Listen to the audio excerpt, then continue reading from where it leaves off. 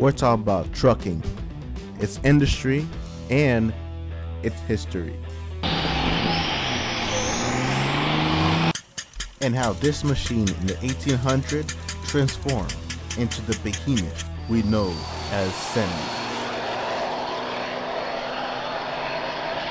Not only revolutionized the trucking industry, but got to be known as the most luxurious car in the world. But first we must start with the pioneer of the automotive industry, Gottlieb Daimler, who converted a horse-drawn cart with a 2-cylinder engine, which he modified from a passenger car engine, got to be known as the world's first truck, which used to be pulled by donkey for millennia, and horses too. It got to be known as the Standard until Jack and Gus Mack decided to found a company in Brooklyn, New York.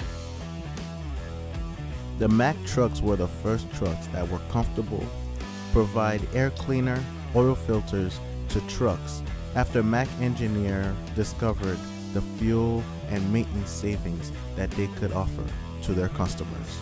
The Mack pioneered rubber insulators to cushion the mounting chassis component to improve shock resistance in 1921. It was so great that they formed a sub-company called Rubber Shock Insulator Company, and it was formed to handle license agreement with other automotive firms. On the next video, I will be talking about how Mack's biggest rival actually owned the Mack Motor Corporation.